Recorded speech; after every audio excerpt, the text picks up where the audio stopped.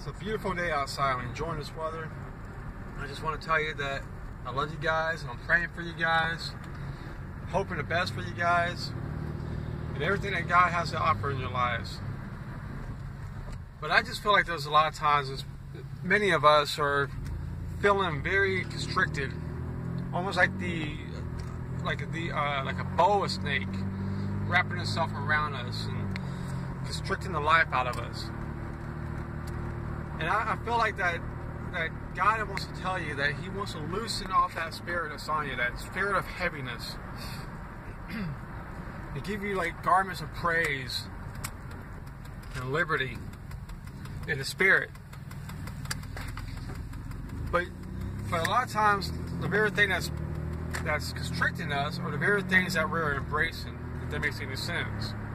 You know, you would think that something that's constricting is wrapping around you, but something you are embracing is something that you're holding on to. So, with that said, I do believe that people want victory in Christ, but at the same time, there's people who are professing Jesus, but yet want to cling to the very thing of this world, but yet they wonder why they are so bound in life. You can't hold on to one and the other. It's one or the other. It's who do you want more? What do you love more? What do you desire more? Is it Jesus or the things of this world? Now, if you're embracing something that has you bound and is hindering your walk in Christ, you need to let it go, so you could be set free. Like I said, a boa snake or anaconda will wrap itself around you and squeeze the life out of you. And with that said, it will take away the breath that's in you, the very life, the substance in your life. But at the same time, if you're embracing something, you're embracing it so much, you would not let that thing go. So it's one way or the other. So,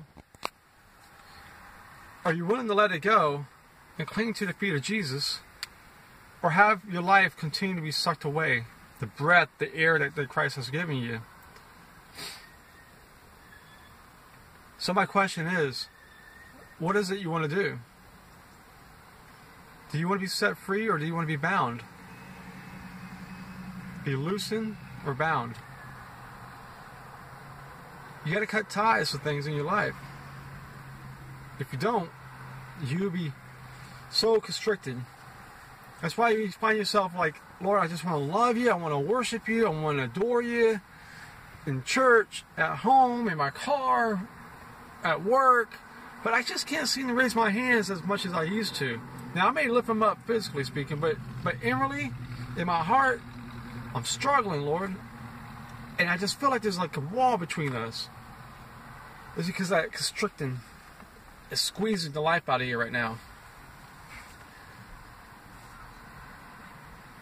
See, the spirit of heaviness will make you feel that way.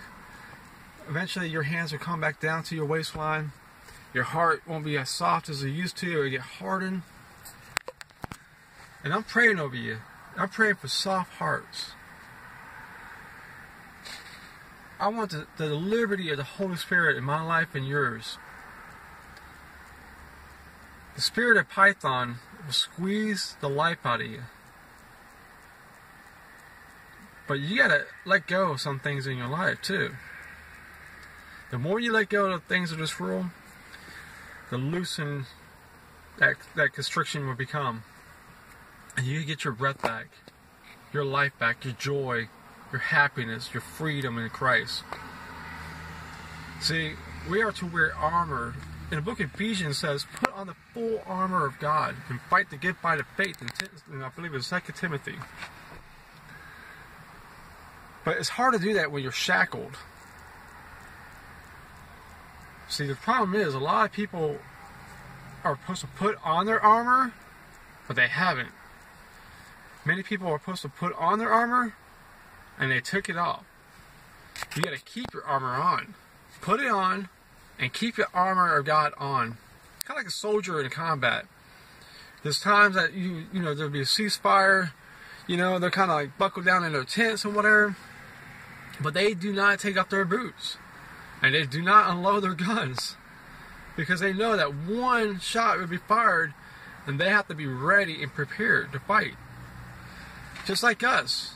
You know, we keep our armor on, always ready to fight. Now, if you're shackled, that means your armor got off of your body somehow. Either you allowed it, or you just never put it on, period. So, I just say this with love. I'm praying for you.